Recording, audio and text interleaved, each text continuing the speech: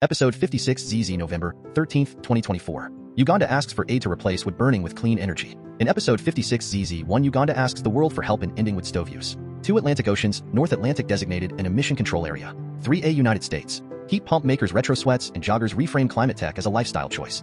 3E United States. Health and Human Services. HHS allocates $3.7 billion to LIHEAP to aid low-income households with energy costs. 3L United States West Coast. The worst U.S. cities for air pollution and why they are on the West Coast. Geographical. The small particulates from wood burning can cause serious health effects. 4A Michigan. EGLE launches new air monitoring dashboard. State of Michigan. 4B Michigan Detroit. He'll try, but Trump can't stop the clean energy revolution. Planet Detroit. A heat pump powers heating and cooling in a Detroit home. 5 Texas. Heat pumps could save these Texas households money, reduce grid strain. 6 Vermont and New York. Wildfire smoke leads to poor air quality in Vermont and New York. 7 Australia Tasmania. 8A United Kingdom and Canada. CBC Radio One's As It Happens interview with Rosamund Adoo Kissi Debrah about the death of her daughter Ella because of air pollution aired November 6, 2024. 8D. United Kingdom Scotland. Doctors react as Scotland ditches wood burning ban. 9 Sweden, 10 India, 11 B Pakistan. Pakistan's toxic smog cover is now visible from space. The Independent. Pakistan cities slip under toxic smog as live readings for Lahore show PM2.5 levels 100 times over what WHO prescribes. 12 PM2.5 and Human Health. Main content. 1A Uganda asks the world for help in ending wood stove use. World United Nations Climate Conference COP29 in Baku, Azerbaijan, and a speech by the Ugandan Energy Minister asking for aid for sustainable cooking solutions. RAWSEP View. Developed countries should not burn wood for home heating or cooking because of the air pollution it causes. Developing countries in Africa illustrate the adverse health effects of wood burning done when there are no alternatives. In this article, Ugandan minister requests help to move Ugandans, many in refugee camps, from wood burning to clean alternatives for cooking such as electricity powered by Ugandan solar or hydroelectric energy, both of which are forms of clean energy. Refugees in Uganda use wood for cooking, and Uganda needs to find clean cooking solutions instead, because wood burning causes deforestation and also, most importantly in RAWSEP's view, pollutes the air. Key excerpt from the article. To tackle this, the Ugandan Energy Minister has advocated for the establishment of communal clean cooking facilities within refugee communities, which would use cleaner energy sources rather than firewood. This approach, she explained, would not only help protect Uganda's forest reserves but also address the health hazards associated with traditional wood-burning stoves. The health risks are severe, she shared, recounting her personal experience of losing a family member potentially due to indoor air pollution from wood-burning stoves. Nankabirwa's proposal also calls attention to the physical and logistical burdens that refugees, primarily women and children, face in their daily search for firewood. Jenny Bates, Director General of Economics, Climate, and Global Issues at the UK's Foreign, Commonwealth and Development Office, expressed the UK's commitment to supporting climate solutions in Africa. Bates pointed out that Africa, despite contributing minimally to global carbon emissions, is among the most affected by climate change. Bates emphasized that the UK, through partnerships with organizations like British International Investment (BII), has invested heavily in sustainable energy across Africa, including solar projects in Sierra Leone, Kenya, and Egypt. From the article headline, African countries including Uganda and Nigeria. COP29. Nankabirwa calls for clean cooking solutions to support refugee communities, protect forests. Nile Post. Wood-burning stoves.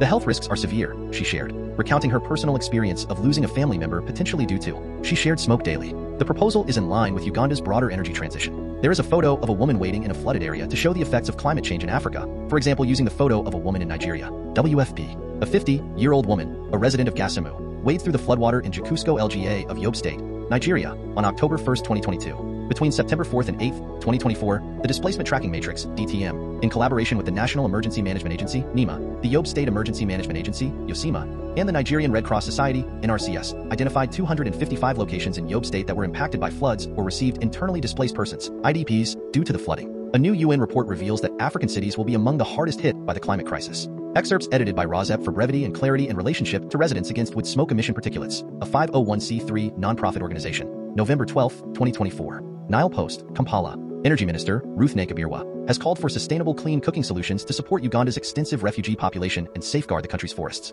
Speaking at UK's side event on investing in energy, resilience, and nature in Africa at COP29 conference taking place in Azerbaijan's capital, Baku, Nankabirwa has emphasized the urgent need to address the environmental toll associated with high firewood demand in refugee settlements, which has driven significant deforestation and impacted climate resilience efforts in the region. Uganda hosts the largest refugee population in Africa, providing sanctuary to millions of people fleeing conflicts and crises in neighboring countries like DRC, Sudan, South Sudan, Ethiopia, Somalia, among others. These clean cooking centers would not only cut down on deforestation but also improve the air quality for thousands of families who, at present, are exposed to harmful smoke daily. The proposal is in line with Uganda's broader energy transition plan, which the government unveiled at COP28. This plan emphasizes the country's commitment to renewable energy sources, which already make up a majority of its energy mix. Nankabirwa highlighted that 90% of Uganda's energy generation comes from renewable sources, primarily hydropower. The communal cooking facilities, she noted, would align with Uganda's goals to expand clean energy use and make sustainable energy accessible and affordable across the country. Through its partnerships with the United Kingdom, Uganda aims to secure funding and technical support for these clean cooking projects, ensuring that they meet both environmental and humanitarian goals.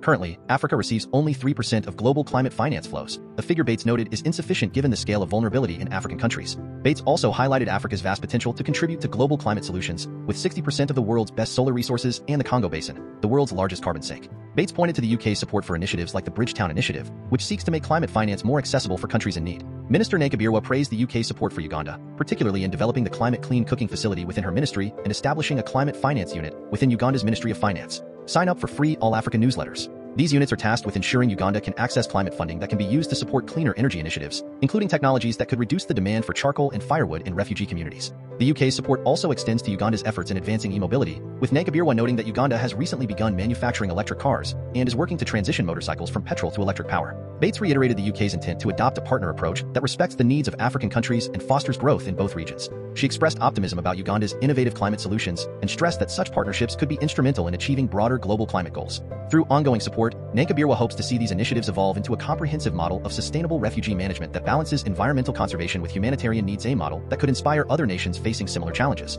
1B World Industrial Heat Pump Industry Research 2024, $9.5 billion Market Trends, Opportunities, and Business Wire. Heat pump technology and expanding applications across various industrial sectors. Industrial heat pumps are systems that transfer heat from one, two Atlantic Oceans, North Atlantic designated an emission control area. Atlantic Ocean. Environmental and health benefits of a designated North Atlantic emission control area. International Council on Clean Transportation. International shipping is a major source of sulfur oxide SOx, particulate matter. The proposed ATECA could cut PM2.5 by 59%. North Atlantic emission control area could save 4,000 lives over next 2 decades. Lloyd's List. PM2.5 emissions. That total rises to between 2,900 and 4,300 preventable deaths when the range is increased to 2030 to 2050, which will in turn. Establishing an emission control area for ships in the North Atlantic Ocean could prevent. International Council on Clean Transportation. Particulate matter PM2.5. One way to mitigate this impact is to establish an ECA. A comprehensive analysis by the ICCT found that by enacting 3A United States, heat pump makers retro sweats and joggers reframe climate tech as a lifestyle choice. Trend watching. With a highly wearable line of branded merch, Quilt gives heat pumps new appeal, and its customers a lighthearted way to advocate for climate. Excerpts edited by RAWSEP for brevity and clarity in relationship to Residents Against Wood Smoke Emission Particulates, a 501c3 nonprofit organization. The perfect gift for your favorite climate nerd. This heat pump fashion statement.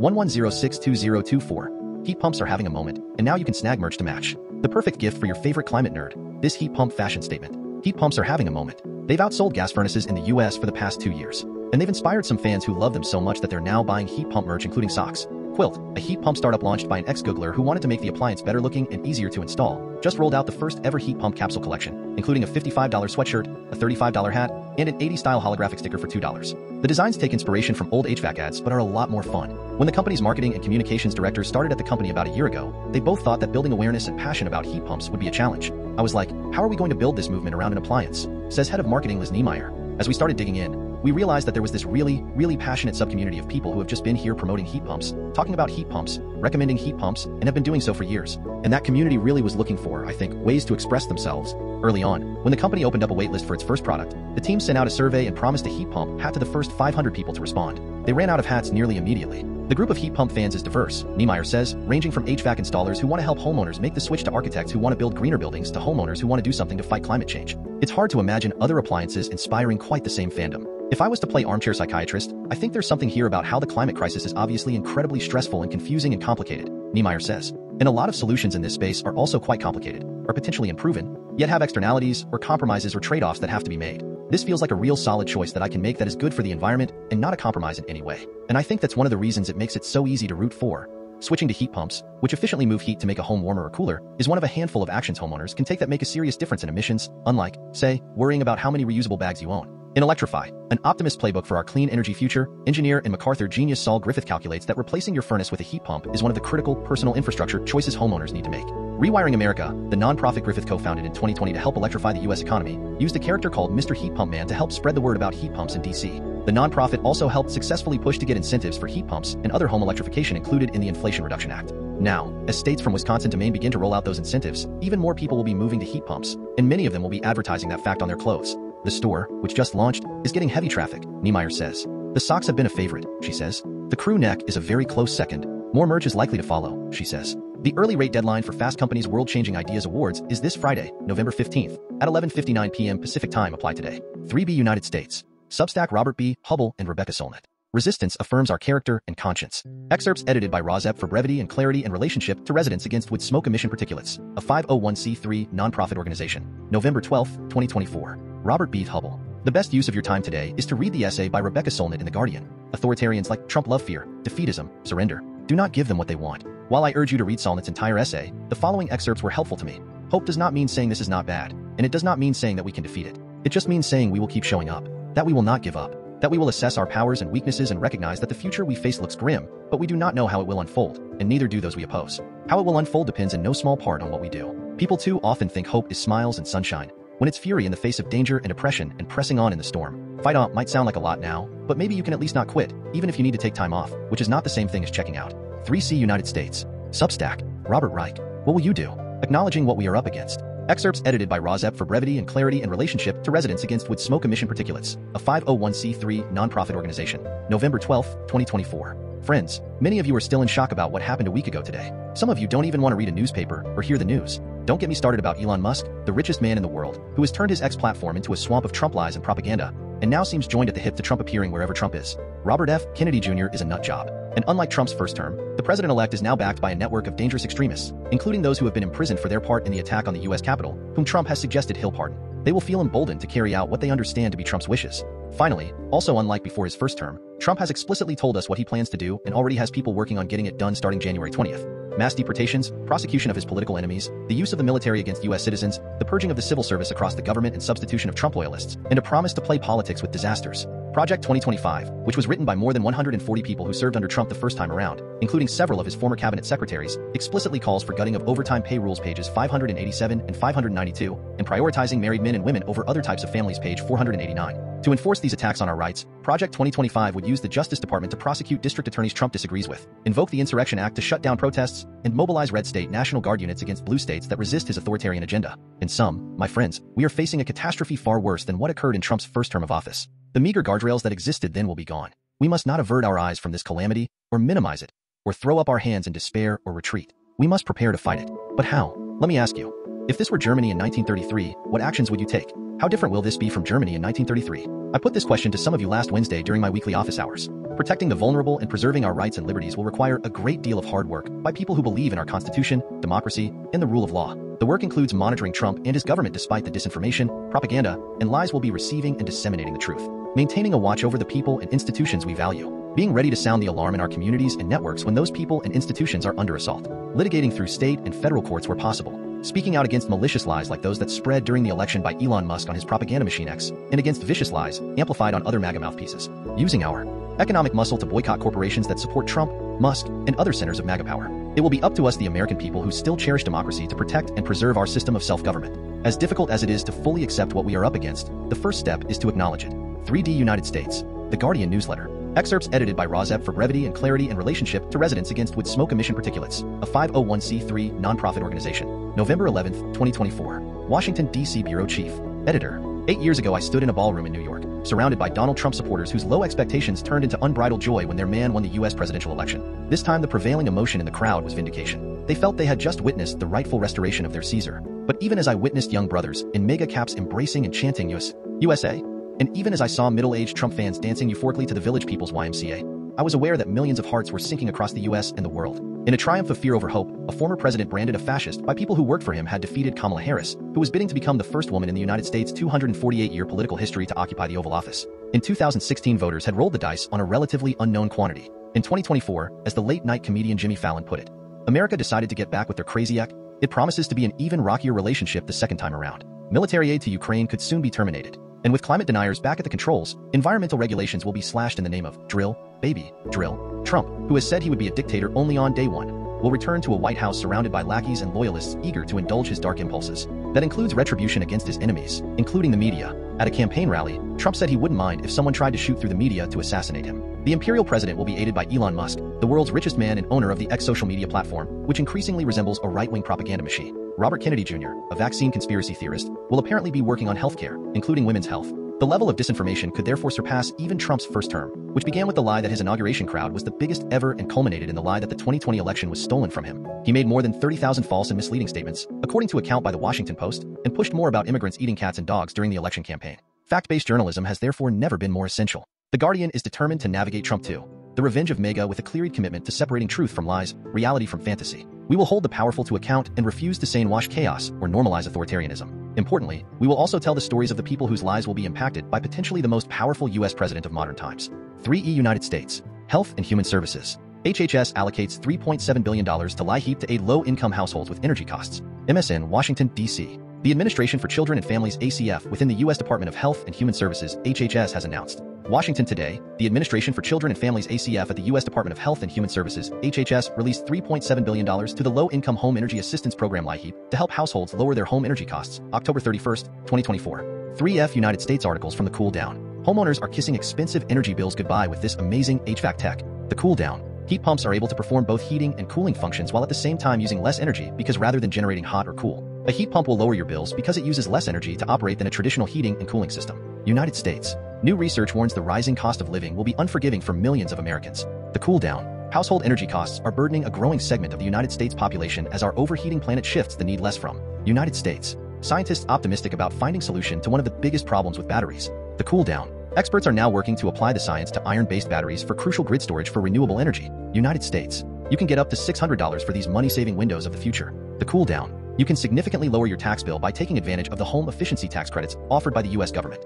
3G United States. Pascal C. and Ian Global Enterprise. ACS Publications. American Chemical Society. Pascal, a startup out of a Harvard University chemistry lab, thinks it can sidestep the global warming impact of refrigerants with a heat pump. 3H United States. Climate protection. Moving forward with electric vehicles and heat pumps. MLTnews.com. It is possible to find a heat pump installation that is more expensive than a combination of a natural gas furnace and central air. But if you shop, 3i United States. High performance and durable window type air filter based on embedded PVD FDRFE. ACS Publications. American Chemical Society. Fine inhalable particulate matter PM2.5 is a harmful airborne pollutant with serious repercussions to public health worldwide. To prevent the 3J United States. What are heat pumps and can they save you money in the long run? Pressreader.com. Not only are these heating systems, such as heat pumps, better for the environment than oil and gas boilers, they tend to be better for your pocket. 3K United States. Winter of 202,425, tipped to be the biggest yet for heat pumps in commercial premises. ACR Journal. Craig said, we are seeing increased interest from businesses in heat pumps, especially in the rental market, which allows them to try out heat pump. 3L United States West Coast. The worst U.S. cities for air pollution and why they are on the West Coast. Geographical. The small particulates from wood burning can cause serious health effects. Ranking second, its levels of fine particulate pollution are nearly. 4A Michigan. EGLE launches new air monitoring dashboard. State of Michigan. In addition to ozone and particulate matter less than 10 and less than 2.5 microns in diameter PM10 and PM2.5, other pollutants like sulfur. 4B Michigan Detroit. He'll try, but Trump can't stop the clean energy revolution. Planet Detroit. A heat pump powers heating and cooling in a Detroit home. Despite heat pumps use that water to heat or cool a space, which is vastly more. 5 Texas. Heat pumps could save these Texas households money, reduce grid strain. C. Smart cities dive. The state should focus on deploying heat pumps in homes that currently use inefficient electric resistance heaters, say authors of a paper from 6 Vermont and New York. Wildfire smoke leads to poor air quality in Vermont and New York. MSN, smoke from wildfires burning down in the Mid-Atlantic and Southern 9 reasons you should avoid a wood-burning fireplace. AZ Animals US. 7 Australia Tasmania. Fuel reduction burn. Holwell Road, Beaconsfield avoid smoke ABC emergency. Wood heaters wood fires and bushfires.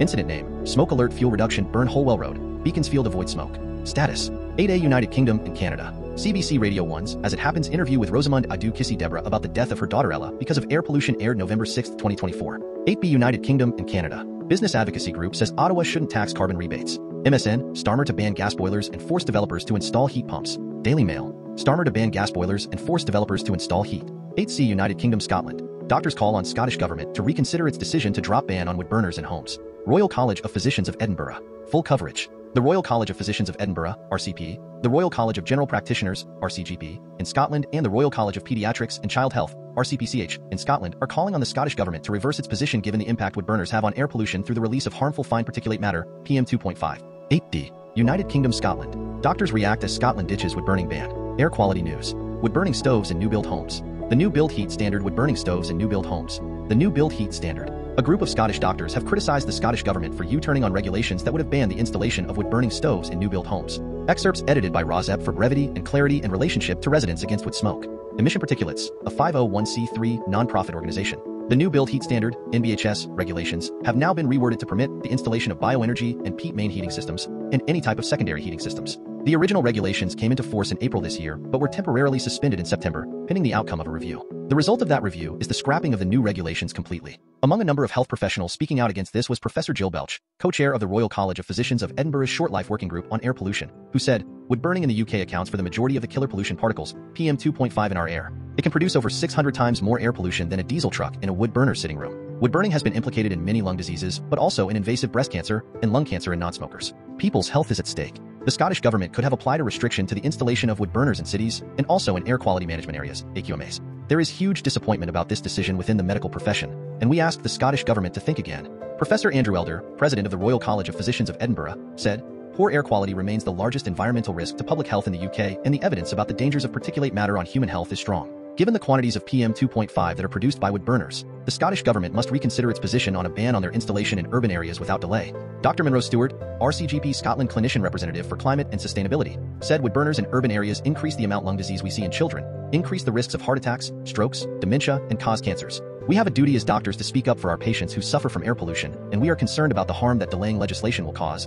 RCPCH officer for Scotland, Dr. Mary Stark said, air pollution is one of the biggest risks to children's health, and exposure to air pollution is now the second leading risk factor for death in children under 5, both globally and in the UK. Wood-burning stoves, though more common in wealthier urban areas, contribute significantly to this issue and disproportionately impact more vulnerable populations. Children are especially vulnerable to air pollution because they inhale more air than adults in proportion to their body weight. Breathing in dirty air as a child irreversibly stunts lung growth and continues to affect lung capacity in adulthood and increases the risk of chronic disease later in life. Recognizing these risks, pediatricians strongly support national policies and legislation aimed at improving indoor and outdoor air quality. Phasing out of wood-burning stoves in urban areas in favor of cleaner heating sources is a crucial step towards protecting child health. Therefore, we are disappointed to see the ban won't progress. 9. Sweden. Swedish startup gains €1 million for heat pump market expansion. Arctic startup. Stockholm-based green tech company DREM has raised €1 million in funding from Investors Peak by Founders, Redstone, and Futurum Ventures to support. 10. India. Undeniable role of crop residue burning CRB in the rural air pollution increase. Eureka alert. The continuous measurements of source pollutants directly emitted from CRB, such as particulate matter of aerodynamic radius of 2.5 micrometer PM2.5, 11A Pakistan, battling smog. The News International. And more than 128,000 deaths occur in Pakistan due to air pollution illnesses. Most of these deaths are due to particulate matter PM10 and PM2.5, 11B Pakistan. Pakistan's toxic smog cover is now visible from space. The Independent. Pakistan cities slip under toxic smog as live readings for Lahore show PM2.5 levels 100 times over what who prescribes 0.12 PM2.5 and neck cancer. Air pollution exposure and head and neck cancer incidents. Scientific reports Nature. To investigate air pollution's effect in the form of PM2.5 particulate matter measuring less than 2.5 microns on head and neck aerodigestive. 12B PM2.5 and Parkinson's disease. Air pollution exposure may up risk for Parkinson's disease and dyskinesia. Neurology advisor. Researchers conducted a population-based case control study to examine whether air pollution in the form of particulate matter with a diameter of 2.5 micrometers